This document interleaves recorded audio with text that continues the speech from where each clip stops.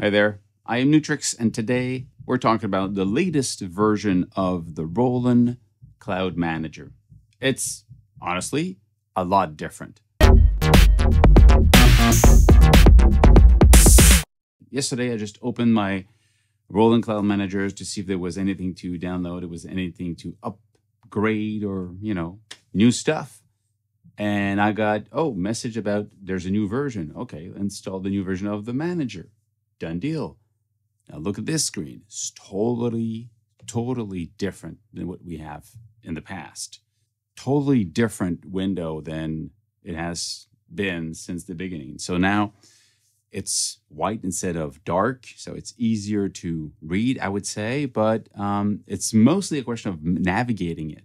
At the top, completely, you have a hardware instrument, software instrument, offers, so the deals of the moment, news, but when you click news, you go online and you go in the news on the Roland Cloud website, and then you get information about how all of this works. They took out some of the stuff that was basically being a web browser inside the Roland Cloud Manager, which actually takes some of the time in loading and it slows down the software. So this makes it better in that case. At the other end of the top line, you've got view filter, so you can turn that off or on. We'll see that in different windows.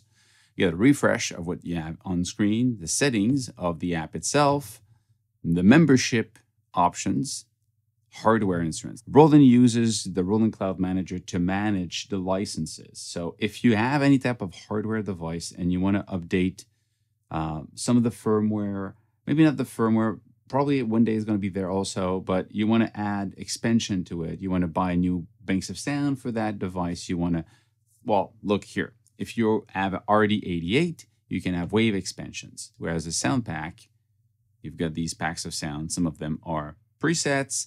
Some of them are loops, depending on what it is. And these at the top here, the piano, synthesizers. So these are the type of devices, hardware devices you can have. In my case, I've got the synthesizer. I have the System 8. So you see everything that is compatible with the System 8. All of these plugins, actually plug outs, they exist as a plugin on my computer, and they can exist as a plug out in my System 8. But if you look at the bottom here, you've got computer with a little check on it. Means that it's actually installed on my computer. I have it. I have the whole thing because I've got the Ultimate account.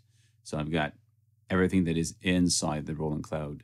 So again, if you want to know more, you see there's a little planet Earth on it. So it means that when you click on it, you're going to go online, you're going to go on the website, and you're going to have that window explaining what this plug out or whatever expansion you're clicking on is about. So you get the information. So they took out everything that was heavy loading time out of the manager, which is kind of logic.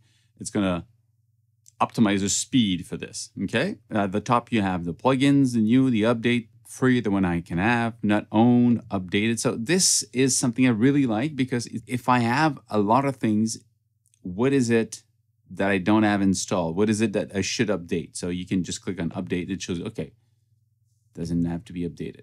Drum and percussion. I don't have any of these drums, but you can understand that these, some of them are upgrades to it, and others are sounds that you can load in. You have the wind instrument, Era and Dance hardware devices. So again, you get the System 1, System 8. They're part of the Era and the synthesizer. So that's why they're at two places. You got the TR8S, the editor, which is free.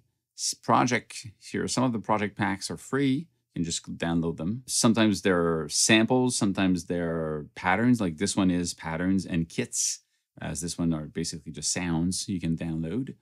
You have the same thing for the TR8S because it's the same brain, it's the same device. It's just a limit of how many options you have on it, track-wise mostly, or hardware-wise. TR8 with the expansion of the 707, MC101, MC707, they basically have the same expansion. In this case, you don't have really expansion. You've got banks of sounds and samples you can load and maybe MIDI tracks and patches. But you don't have the wave expansions that you would have, let's say, if you go on synthesizer and you go on Jupiter XM, then you've got the Jupiter editor, which is free, but you've got the model, you've got model expansions here. So these create or add new features, new sound, like the vocal designer. It's more than a vocoder, but it is a vocoder and much more. So you're adding more features, not just sounds, but a new engine, if you want, inside the same hardware device. So that's why you buy it over this system, download it, and then you follow the information how to install it inside the device. So these are interesting. And see, like the Juno X has much more model expansions. So sometimes people are asking me which model expansion is compatible with which device. And honestly, when I look on the website, it's kind of hard to do the list. But if you go here, you see right away. If you go Phantom, oh, okay, these are supporting only these. Juno X, well, the Juno X supports these here, and there's an editor for it. But I would love to see the same options that you have here, the SH101, JX8P, Jupiter 8, JD800. I would love to see these model expansions compatible with the MC707. Please, pretty please. And I would also love to have an editor. Like you have for all of these synthesizers, you've got editors for the synthesis, the Jupiter X editor, you've got the Juno X editor. It uses the same engine in the back end, the Zencore engine. Why not have an editor for the MC707? If you have the same capacity of creating your sounds, right now I have to go into Zenology, create the sound I want, save it, and export it into the MC707 because the MC707, while the menu is not that super easy to go around and remember, oh, there's also this feature I could use because it's just a little screen. It would really be a plus to have an editor on screen to do it, you know. But please, pretty please. Then the next one is software instruments. If you go in software instruments, then these are the software you can download on the computer. Then you've got Zenology and Zenology Effects. So Zenology is, if you're in Zenology section, Zenology uses the Zencore technology. So you have basically the same background synthesis engine that you have in the Jupiter X, the Juno X. So all the latest hardware devices from Roland uses some type of Zenology or Zencore technology. So Zenology Pro is the plug-in version that runs on your computer. It does the same technology. And you've got, again, these model expansions. And you have these different banks of sound you can just download and use them. So that's really cool. Same logic to navigate here. We've got the legendary. Legendaries are the plugouts. If you go select all, I'm going to show you all of them. These are the recreation of the analog classics drums. You have them here, the TBs. You have also the digital classics, the JV and the XV. And you have the analog classic from Juno to the Juno Chorus, the JD800, which was digital, the D50 digital, modular one, the SM100. So a lot of classics are here, and this is a cool, kit to have. I have all of them because I have the Ultimate. But if somebody has, again, a System 8 or a System 1, you can actually use, depending on which one you have, some of them, you can actually load them inside the hardware and run with it. And for those who have TR8S and TR6S, you can actually use the patterns of the TR8, 808, the TR909, and all of these patterns of these drum machine, you can exchange with the TR hardware device. So you can create a beat on your screen, send it to the hardware, or create a beat on the hardware, send it here, and then continue working. So it's a cool integration to have the two of them. You got drums. Again, it shows you everything that is drum related software-wise. You got the SRX. So these are banks of sound that when I listen to them, I think about what you used to find in the XV series. So kind of expansion slot you could add and have more. If you really want specific sound like electric piano, keyboards, orchestra sounds, you can just download that, and it's a plugin that runs that type of sound. Era, the recreation of the synthesizer. Like if some don't know, but the System 8 and the System 1 has its own internal synthesis. If you go into the filter mode, in the filter, you can actually load in System 8. I think you load like 9 different filters. Some of them are the Jupiter recreation, the Juno recreation, the Moog, the Prophet. So it's a very, very complex and powerful synthesizer. So if you like analog style synthesis, but with a lot of features, the System 8 basically has all of them. It doesn't do wavetable, it does cross modulation. So some of the FM stuff is also possible, like you would have in classic analog stuff. So if you want the System 8 sound and synthesis, well, that's the recreation of the hardware. Anyway, the hardware is a recreation of software. So it's kind of basically it's the same code. You have also software effects. So you've got the Xenology effects and the Juno 60 chorus. You got software solution. These are basically Zen Beats. That's my favorite DAW. It exists on Mac, Windows, iOS, iPadOS, and Android. So it's everywhere. And you can save online and continue your session later on. So just for that, the Roland Cloud Manager for me is a must, just for that. And you get audio content, basically banks of sounds, loops, samples you can use in any different ways. And they don't have to be inside a Roland product. You can just buy the sounds and play them. You know, it can run with anything that runs samples.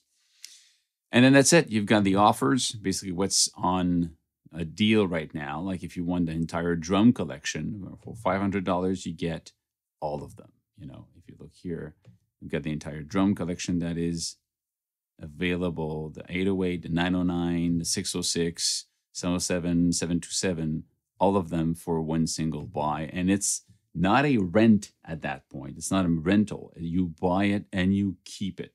You're still going to have to use the Roland Cloud Manager as a license control software. So that's the software is going to say, you download it, and then I confirm that you're the owner. I authorize it on your computer, and at some delay time or moment, they're going to ask you to reconnect to Roland just to confirm that you still are the owner. And it's going to confirm that you are, because you bought it with a lifetime key, and it's going to continue to work. So keep that in mind. These are actual buying out of the software, but you still need to have the software, the Cloud Manager, to confirm your ownership of it. So that's the whole thing. I think it's a good step forward. It's cleaner and easier. I still would like to have, like, there's something missing. There's no like search. I would like to be able to, okay, I'm looking at anything that is related to System 8. I could just like click search, and it would suggest to click on, hey, you should click here. You'd get what you want, you know? But that's it. Cool, simple. I think they're really trying to clean up and make it clearer for people to understand where they are in it. You could also do different color codes. Say, when you're an hardware instrument, maybe all of this changes to some type of like a blue color. When software, you're in some type of orange color. So you know you're not in the same section. You're in two different sections. But that's me. I like to color code stuff. It doesn't matter. Still, as a last request, please, Roland, create a software editor to control the MC707 synthesis part, and maybe just back up your stuff. That'd be cool. And add the options to the MC707 to play or to have model expansions like the JD800, like the SH101, all of these. Just please. I'm sure it can do it. It's a flagship of the desktop. Come on, make it work. Make it do, please. That's it. Stay safe. Make more music. See you soon. Cheers.